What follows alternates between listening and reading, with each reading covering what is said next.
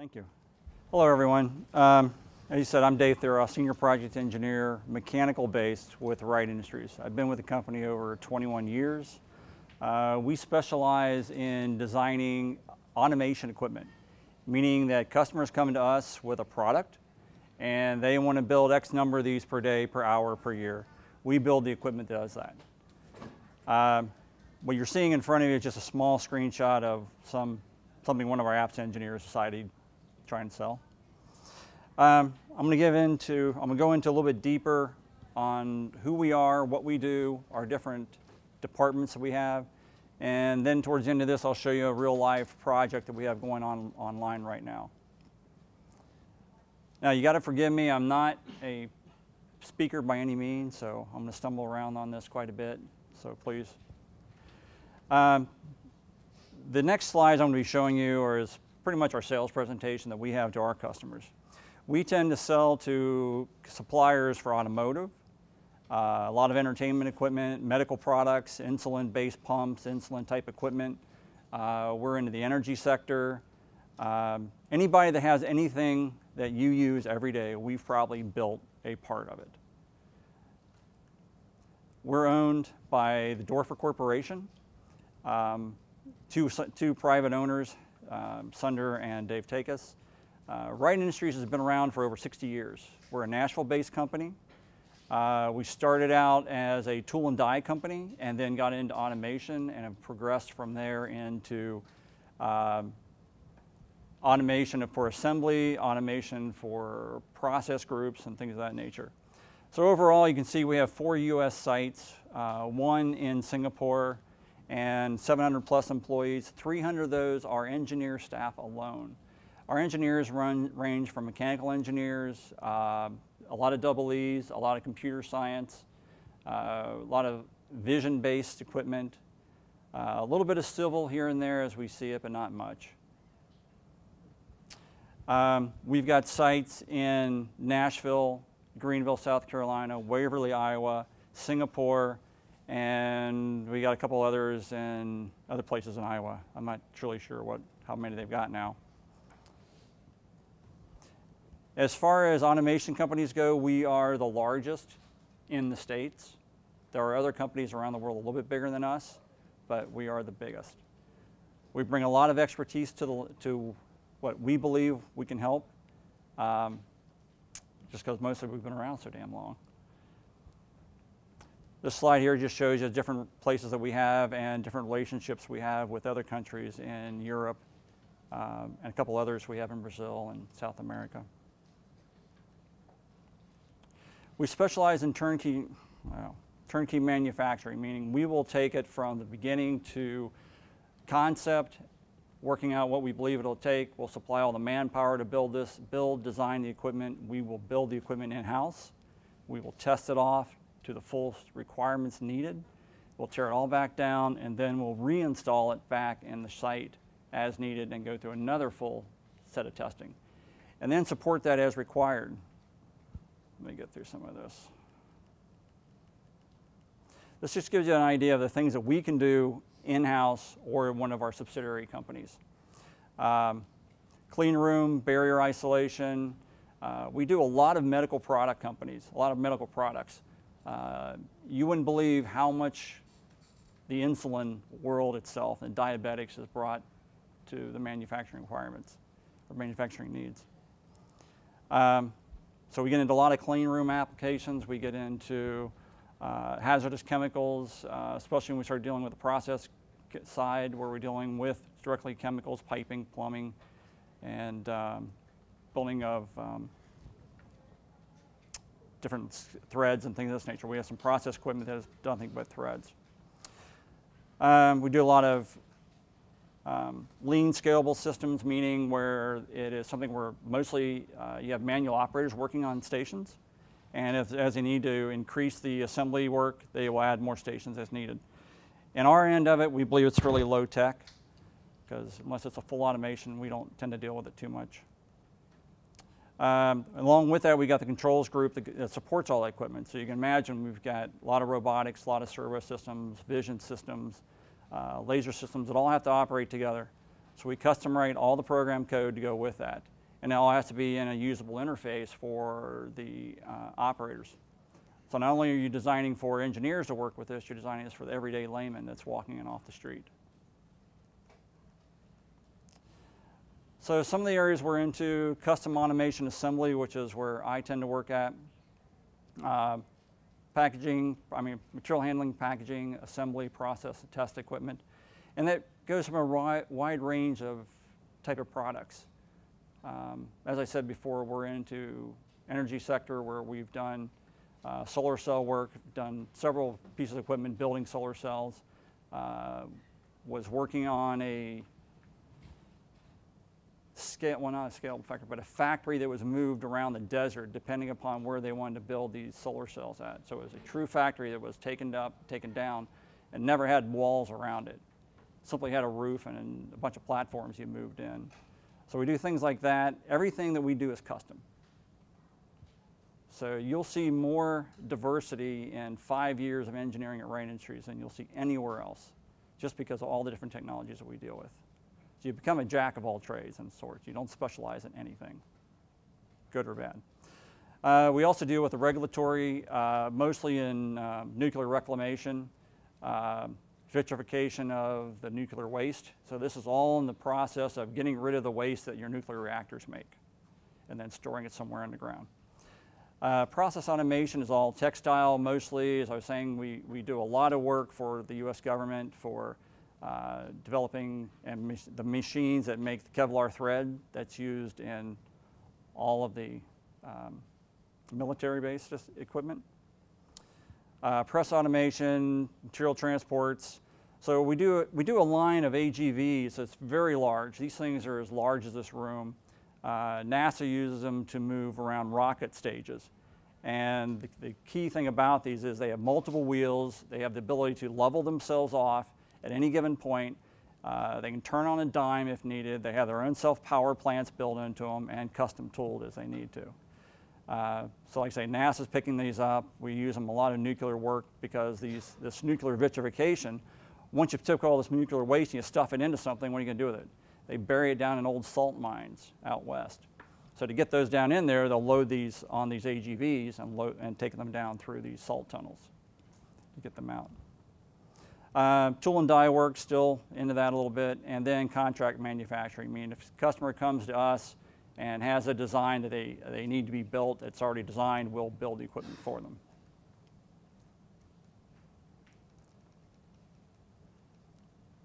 Just gives you a sector of what our diversification is. Like I said, as you can see, life sciences, 35% of what we do. It's definitely the lion's share. 10 years ago, that was mostly automotive. So with all of the diseases and diabetics and everything else we got in this country, in this world, you're going to see that grow even more. Just gives you a quick map of where we have customers around the world. You see kind of little flags everywhere. Just service and support. Go down through here. So this just takes us from that, when we take on a project, we'll assign a team to that. That team will consist of a project manager, a team of technical engineers, leads, and then the support staff to go with that. At the same time, as we get into the build phase, we'll bring our lead technicians in to begin taking that on too. But that team will stay with that project all the way through installation.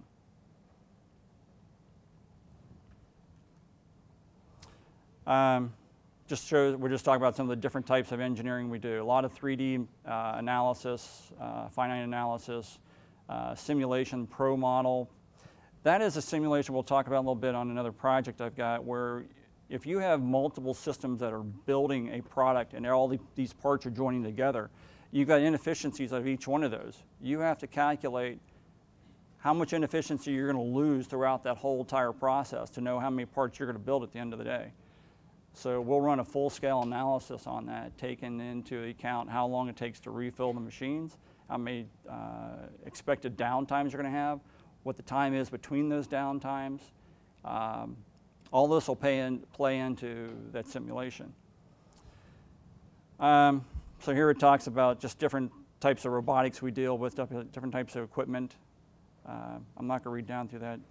I think you guys are all proficient at that point. Just shows some of our machining in-house that we have, and this is strictly at the Nashville site. We have a little bit of this in the other sites, different locations also.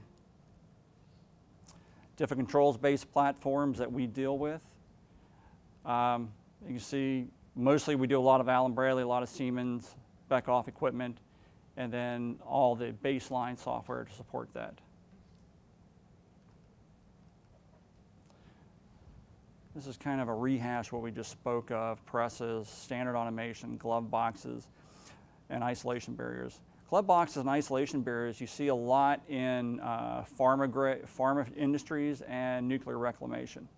And these are glove boxes that can be as large as this room with multiple access points that are truly just glove points that you can reach into the equipment through the isolation barrier, through the gloves only. So there's it's quite a bit of effort to try to get that to go through. And when you're dealing with regulatory equipment, there's lots and lots of specs to go with that, and lots of paperwork to go with it.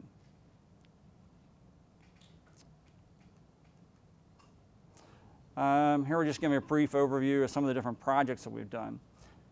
Years ago, when stents were first coming out, we helped develop a method of handling and the deposition processes of applying the stents, these little metal stents that you put into your heart and your veins. To give you an idea, that's probably about 2 to 3 millimeters diameter, maybe 25 millimeters long. That was all handled on multiple servo systems, vision guidance, and lasers cutting out those little cobwebs that you see in there. This is one of my projects, an insulin pump project for Insulet. This project was actually building what you see up there on the left, I'm sorry, on the right, is the pump itself. This is a wearable insulin pump that the user would fill with insulin every 3 days, and then it's programmed with a small PDA he carries with him, and that delivers a uniform insulin dosage over time. So the body's able to absorb that insulin much more readily than having I call it a base load, I believe, at the end of the day. So for us, what we did was we built the equipment that built the pod. Took 5 different machines, went into production, and then the customer 10 years ago decided to take it all to China. As of last week, they came back to us and said, that's really not working for us. The Chinese have increased their labor rates at a rate of almost 20% per year, and we're getting raped on all these little nickel and dime items. So they're now bringing it back to the States. So there's all these opportunities that are coming back for us that we really need to bring you guys out there as quick as possible and start fulfilling these needs. I'm hearing that more and more, though. Lots of companies that have gone offshore are coming back, and we don't have all the resources we need to fulfill this. So just keep medical products in your back pocket and think about that. Colostomy bag assembly. Again, everything you can think of has to be assembled. Somewhere down the line, someone designed a machine for that. Inkjet cartridges. We supplied hundreds of machines to Hewlett-Packard building inkjet cartridges. And all that went offshore, so it's starting to come back a little bit now. Just a assembly filter machine for automotive and diesel products. Contact lens processing. That's a very big industry in itself also. All the contacts you guys wear is custom made per your requirements, right? So they've got a whole process for that, and it's all fully automated. That type of equipment, you can see that picture in the lower right. To give you an idea, that's probably about 50,000 square feet of space and equipment it takes to do that. Again, FDA-based, very clean, very high clean room requirements. More pharmaceutical fulfillment. This was a storage and retrieval system. So there's a lot of companies now that are going away from your typical, your mail order drugs that you have. There's huge factories out there that's all they do, and that's what this was. This was more like a library type system where the drugs are stored and then called out as needed to fulfill the prescriptions as required. That's all highly automated. Vision inspection, mold lens. This is part of the other line. Just more storage and retrieval type equipment. Diagnostic test strips, again, more medical equipment, diabetics. Think about it, I don't know if anyone's diabetic here, I hope you're not, but if you are, you're always testing your blood to see what your sugar levels are. Every one of those requires a test strip. You do that a half dozen times a day, that ends up to be a lot of strips in a week, in a month. And now you got that across, I think the number's like 20 million or so. Our web handling systems. We have a whole group that does nothing but process equipment for web handling. That can be everything from threads to fibers to films. A lot of these have to be heated rolls, very controlled rates of speed. This one machine is probably one of a dozen that's just as big as this, and all tied together. Material handling. To go along with all your products that we're building, they all have to be packaged into something so that someone can get them on the grocery store, right? So all that has to be packaged and housed and then cartoned. This would just be one example of a SCARE type robot, six-axis robot loading and unloading equipment. More web handling. This is more on the micro scale though. This particular machine is about as big as this area in front of me. And this was making those blood test strips. So it's laminating multiple strips, heating them, bonding them all together, cutting them out into small ribbons, and then cutting them off to ends, and then collating each of those individual pieces and packaging them at a rate of probably, well, it says 1,280 a minute. So that's flying. Valve assembly work. This is more from the automotive work or the heavy off-road equipment. A lot of work out there for automotive if you want to get into that. We build support equipment for that sometimes. And then ovens. For us, this goes along with the contact lens equipment. So as part of the process of that is, as those molds are filled with a gelatin material to run through an oven, cured and then demolded at the other end of it. So that what you're seeing in front of you is just the oven to run through that, just for the curing process. Blood sampling devices, again, the same type of things we were talking about for the blood strips. And then more build to print. Again, this is customer comes to us, has a design that someone else built for him years ago, he wants to replicate it, we'll replicate it. A lot of people can build, they can buy the equipment, but having somebody put it all together and make it all work and integrate it, that's a whole other challenge. A lot of small companies can't do. Build to print, again, same type of thing. High-speed continuous. This would be more like a web line, but what you see here are these bottles are being filled with that little desiccant pellet, which is that little cylindrical device down in the middle of those pills. We were building the desiccant for that. So those things are running at 1,000+ parts a minute, which means they're continuously moving and being filled as they move along through the system. And then we got another company, Williams & White, that designs and builds presses that you see here. And they're into everything from even used for stamping, for molds. Plastics industry, automotive industry uses very large molds to mold all those body frames, or I should say panels that you see. It's all part of it. Okay. Now, I don't know how to get out of this.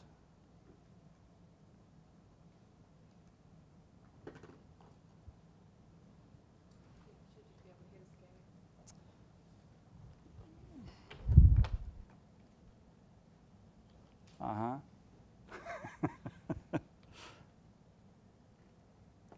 There we go.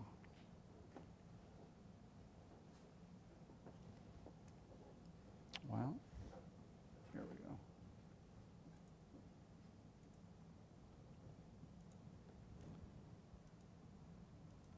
Okay. The next project I'm going to talk to you about is a new product coming out on the market that was announced last week. A lot of you guys probably play video games or have played, probably a lot more than I ever will. But this is by Valve Corporation, Valve Software.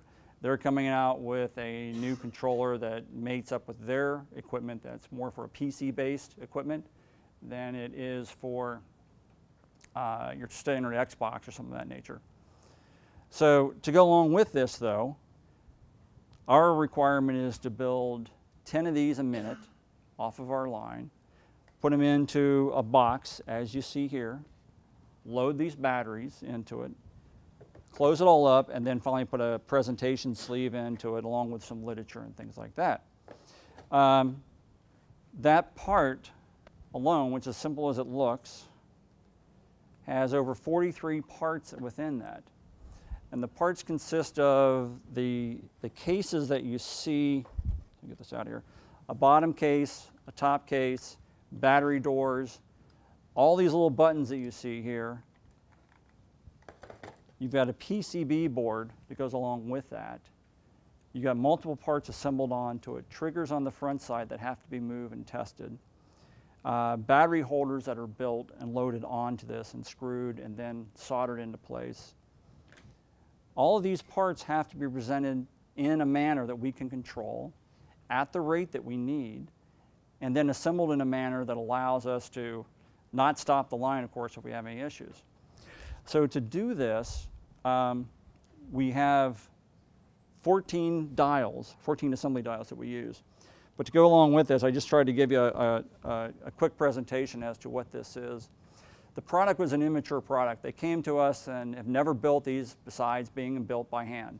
And at that time, they were printing the plastic parts off, assembling them, testing them, and seeing if they liked them.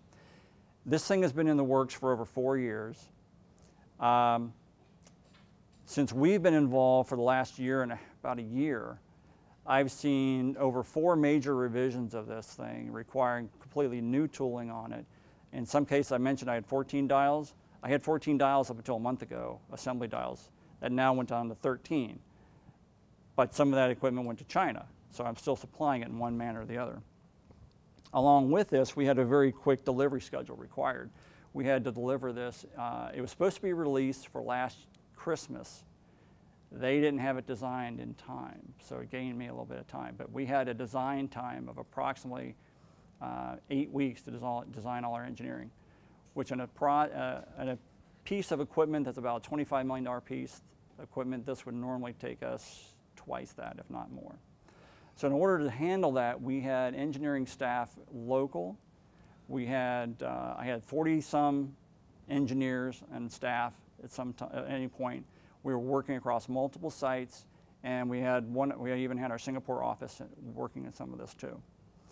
At the same time, the customer is continuously changing. So he kept changing his product. We were trying to keep up with him. We would be involved in design for manufacturing requirements, meaning that we would get together on either in face-to-face or WebEx requirements and talk about how these parts are going to be assembled, what features could be removed, could be added to assist that.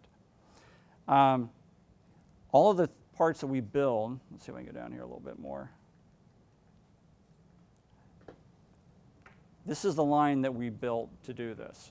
Each one of these, what you see looks like a little round circle, is an assembly dial. That's a 16-station assembly dial that looks like that. To give you an idea, the size across the flats of that is about 80 inches. It's servo-driven. It has a very high accuracy, plus or minus 2 thousandths it can hold as far as holding the parts. And what we do is we'll bring the parts in. We'll use robotics to take the parts either out of trays, bowl feeders, other types of feed equipment, load them to these assembly nests, and then begin the progression as we go through this. To give you an idea, we kind of start, can I use this pointer here? We kind of start over here on the right side and begin building the part up, and as it goes through each of these dials, we're accumulating more parts and more assembly steps. When we get to the middle, we stop, and then from the opposite side, we've done the same thing with the other half of that. Bring those together, screw them together, and then have to go through electronic testing and then finally down through a testing sequence, adding more parts as we go along, and finally go through a full testing sequence out to packaging. But as we go through each one of these, on the right side, you see Zone A. Zone A is doing nothing more than building this part here. So we've taken a PCA, we've attached a double stick tape to this, we've located it with robotics and vision, guided it into so it's accurately located, and then placed it on top of here, and then mashed it down, made sure it's nice and tight so the tape's doing its job. And then we come back with vision and we verify everything we just did and verify that its coordinates are in the correct location. And we're going to do that 43 different times for all these different parts all the way through here. Some of the other pieces that we built would be the trigger assemblies that we just, wow, I just cut myself, interesting. The trigger assemblies themselves up on the other side. So this consists of, these are the front triggers that you see here on the front side. We build those up as individual assemblies. So you've got a base, two other plastic parts to go along with it, and a spring and a pivot pin in between all that. So we develop the means of holding all this on the dial. We'll load it in upside down. We'll build these other parts up, have robotics bring these in together and insert the pin with about 50 pounds of force. We'll then take those and assemble those to this PCB on the bottom side you see here. Then we'll screw those together, and again, all this is done with robotics. This line that you see here has almost 150 robots on it, has almost 29 vision applications with either vision guidance or vision inspection. We've got soldering applications on this, so now I've got to electrically join these, say these battery holders up to this board. So we'll apply paste to that, we'll apply solder paste to that, and then we'll reflow those with lasers. So we use the lasers we use are really cool to watch, by the way. These lasers have galvo heads, so which means that it'll redirect the beam wherever you want it to be. And it will dance between 8 points in about 4 seconds, and it'll hit each point 100 different times. So you're trying to hit that solder and melt it, but not make it explode. So you're trying to play a balancing act with that. So once you put all this together, now you're going to insert it into, this is the upper half of that, which I didn't get to talk about yet, but you're going to join this piece to this piece, and then you're going to join the bottom half to this. To do this little flexible circuit here is brought in. We find it again with robots and vision. We insert that little tip into a little socket down here. You got about 2 thousandths clearance all the way around. You've got to hit. So you've got to use a 6-axis robot and hit it every time.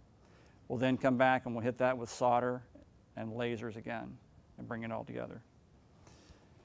And again, we're doing this at a very slow rate for us. This is about 10 parts per minute, so it's 6 seconds per cycle. So it's very slow. Part of the trick to this, though, is how do you bring all these parts to this line? You've got 43 different parts. Each one's got to be introduced to this line in a controlled manner, and they all have to be repeatable every time.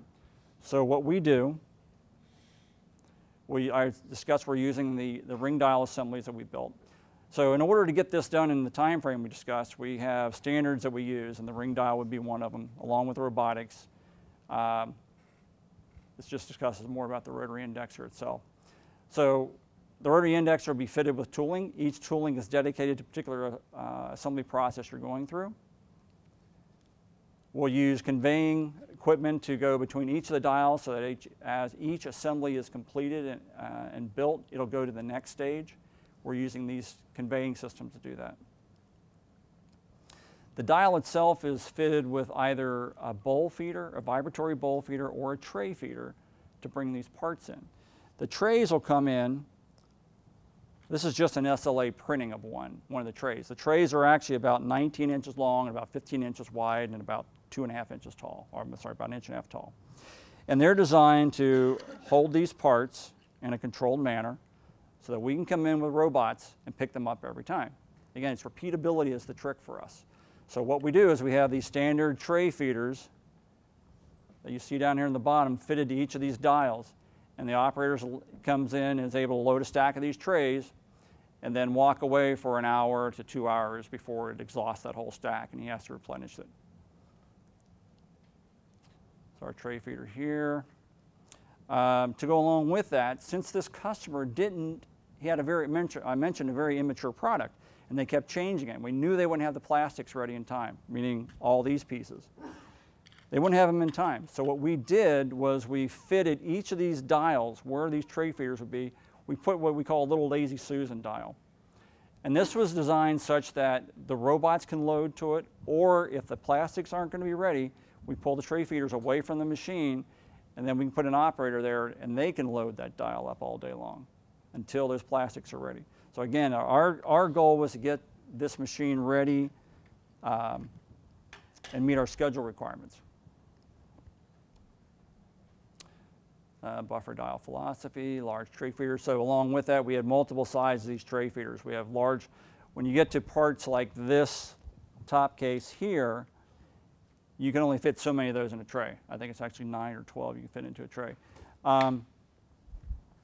So in order to keep them not from having an operator stand there changing trays all day, we go to a very large tray, and they can go for an hour or so before having to replenish them.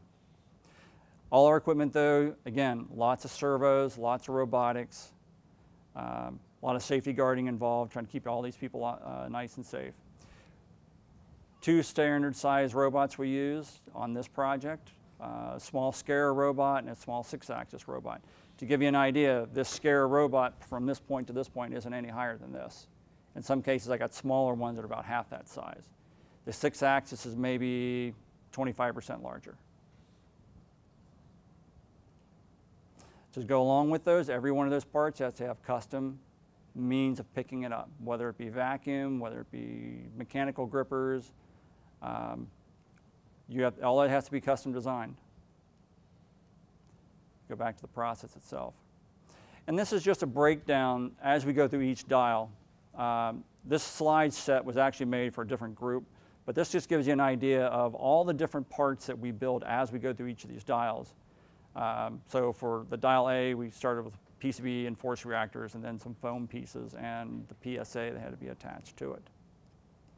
But again, that process is running under 6-second cycles, 2 parts per. And then as we go through, we just begin building that up. I'm not going to bore you with going through each one of these pieces because it's definitely not as cool as going there and looking at the equipment. So then the second half, we begin just adding more parts, adding all these buttons. So the buttons themselves add a little bit of a challenge because I glued all this in earlier. We have to verify that all these colored buttons are in the correct position, the correct orientation, and that they read correctly, that they didn't have a misprint on them. So again, we use vision. We'll pick these out of a tray. We'll place them over a camera. It'll do a color analysis.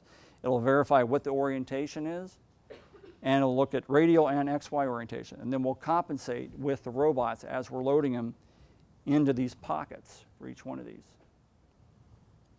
These particular machines, these stations, they'll load 4 buttons within the 6-second time window, and doing that full analysis to go along with it.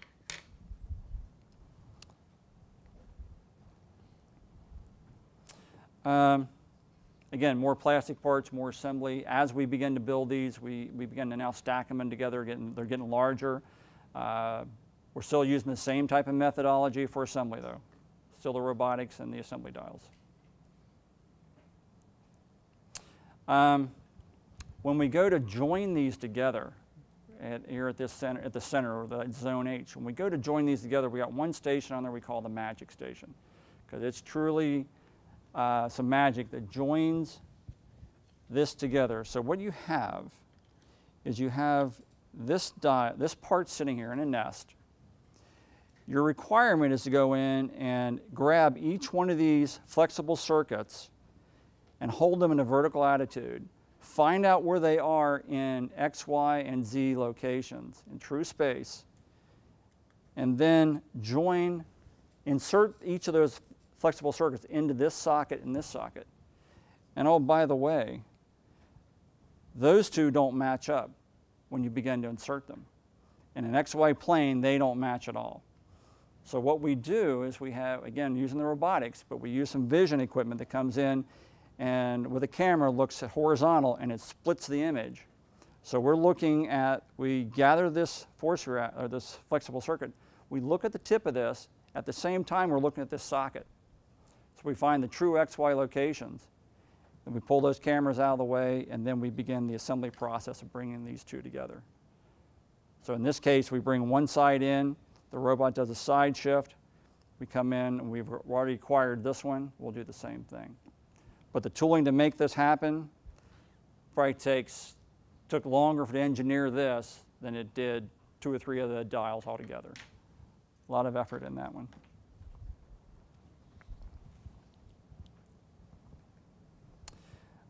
We talked a little earlier about that trigger assembly. So there's just a breakdown of those parts that we had. And this, I kept telling you the customer had multiple changes.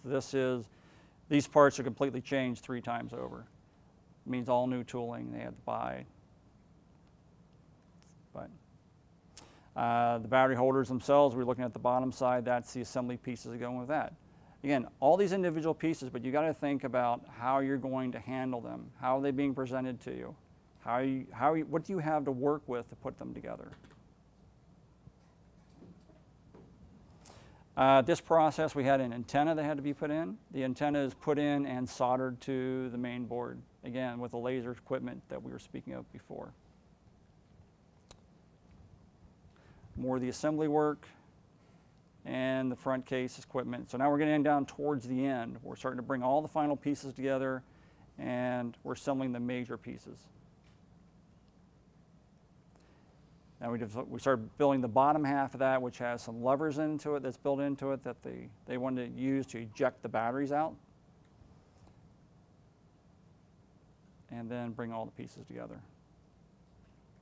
To go along with this, I mentioned earlier, let's see, go to one of these.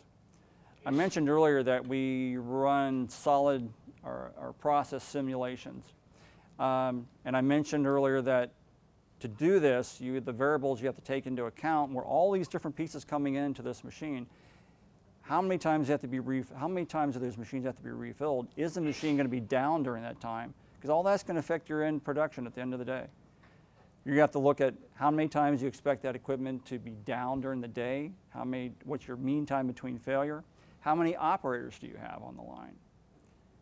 If you got operators, only 2 operators, and he has to access all that different pieces of equipment, he's going to take a long time to respond to it. So we ran different simulations for them.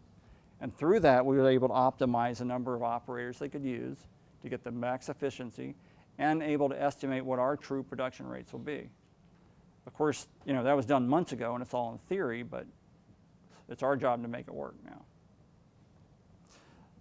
So we'll get into, we'll do a lot of that type of work also.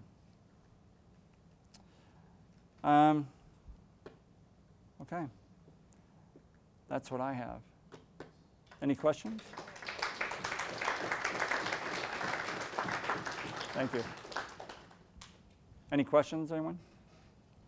Actually, the first one is, do you develop all your robotics in-house? We will develop the robotics interface, all the movement paths, and the interface to the robots we do. The actual design of the robots, no. Those are purchased all commercial. This particular project used all Epson robots. There's still, even though as a mechanical-based guy, I just say, okay, I'm going to place a robot there, I'm done with it. The controls engineer will come in there and he'll spend the next week getting it up and going. The second question was to do with your laser solder.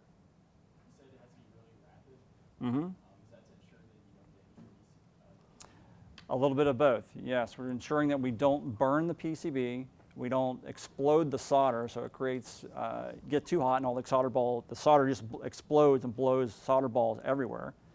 At the same time though, you're trying to melt it at a controlled rate so that you want it to flow down onto the contacts and the PCB, not anywhere else. So, and you have to do it within time frame. You got to do it within that 6-second window. And when I tell you that, I'm actually telling you I'm putting a part out every 6 seconds.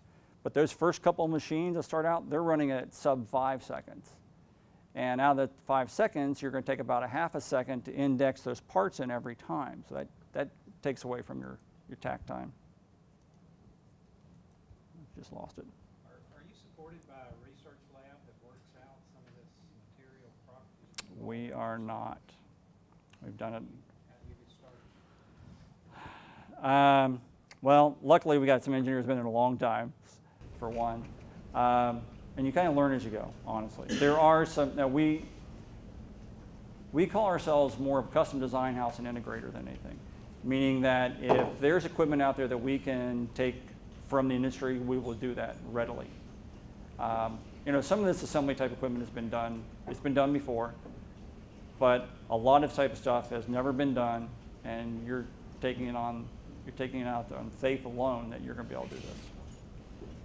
Did this product come to you already in production somewhere else? No. So were you with it from the very start? No.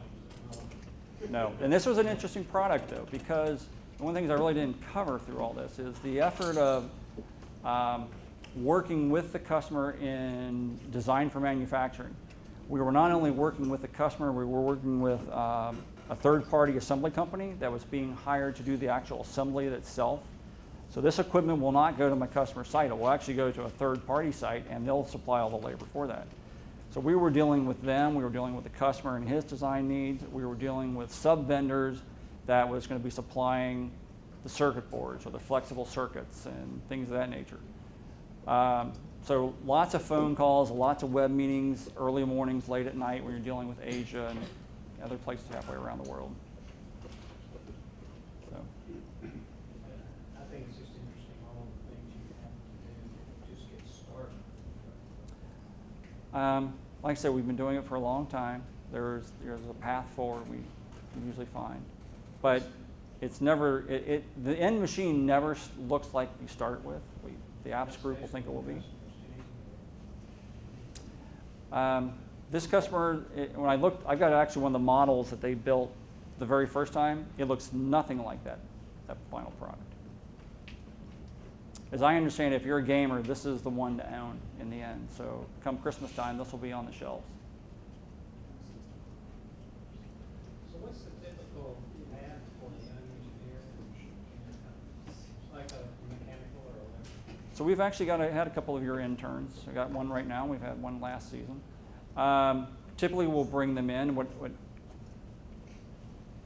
I'm of the old school that I came from one of the last apprenticeship programs out of the area that I grew up in.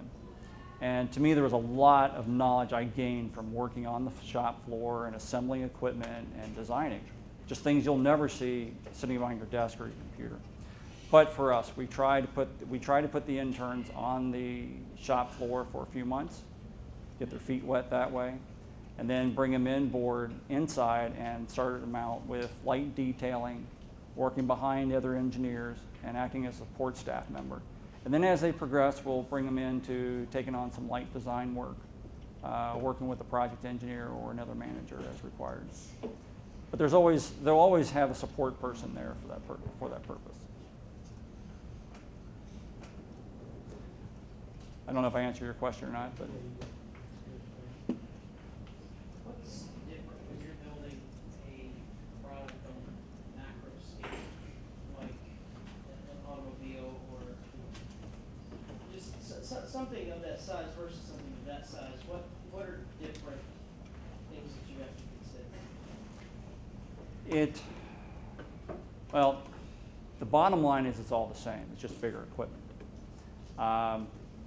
It really comes down to what's your regulatory requirements, what's the specifications. If you're dealing with automotive, they'll have their own set of standards they want built to. So you've got to match that. But you're still moving parts from A to B. They're coming in bulk. You're breaking them down. You're singulating them. You're orienting them the way you need it to assemble it into another part. You're going to be doing some testing. You got to verify that part was loaded. You got to verify that after you've loaded it, it meets a particular requirement, whether it's pressed to a requirement, whether it is clocked so the gear teeth may match other gear teeth. The process is initially the same. It's just the size of the equipment. I kind of mentioned the solar cell line that we were working on, where the customer wanted the factory to be broke down. So to give you an idea, these rotary dials were about 35 foot in diameter. and they had to be broke down for quick disassembly, moved to a new site in the desert so they could begin erecting the next solar cell farm. They wanted to be able to build solar cells right on site versus building them in a factory halfway around the world and shipping them over. So that thing is exactly the same type of process, just bigger scale. Anything else? Jay, I want to thank you again for coming out. I'd like